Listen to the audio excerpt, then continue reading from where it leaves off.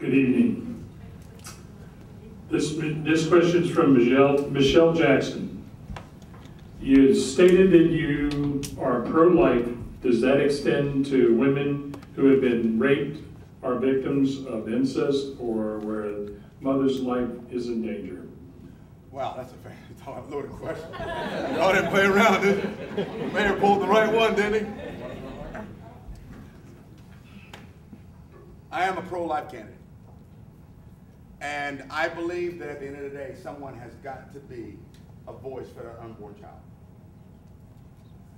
I think it's interesting, and I've said this before as well, that the biggest proponents of those for abortion are those who are already alive. Nina is in the library. Can you please come to the adult information desk? Which means they've had their chance and opportunity. And I believe that life begins at conception. Or why do they call the woman pregnant? Every life deserves a voice, and as long as I'm standing and breathing, I'm going to be a voice for the life of the unborn child. Now somebody asked me a question, and that question's kind of related the same way. Well, what about in the process of incest or rape or life of the mother? When it comes to life of the mother, that's a hard decision a family needs to make. That's a tough decision. And a husband, a wife, they need to make that decision. It's not my business to make that decision, but I will say for the other two, and I'll be very clear when I say this, and I'll use an illustration and put my words behind my heart so you know that I mean it. I believe in the life of the child and an opportunity for that child to have life. I got a phone call, and I can give this example. I got a phone call from a very close family member of ours. She called me and she said, "You know how much I care about you. You've been my mentor for years. And I have a very difficult situation. I need your help." And she was crying. And her daughter had been raped. And her daughter had conceived.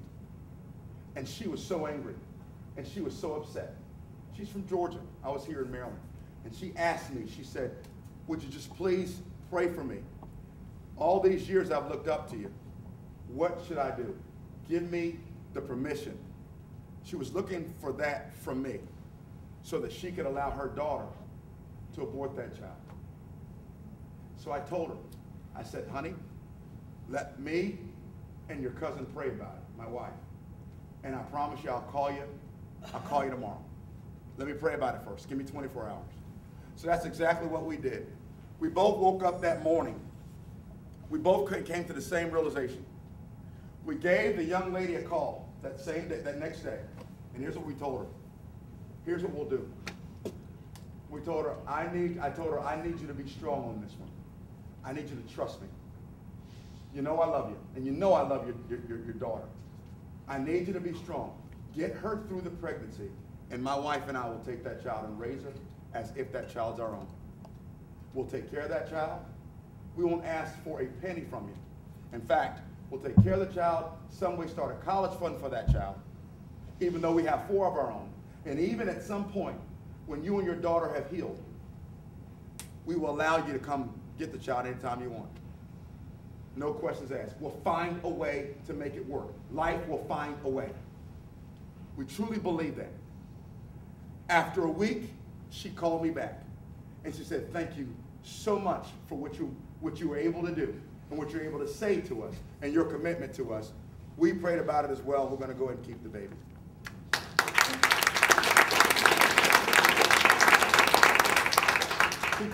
I believe that at the end of the day, life can find a way.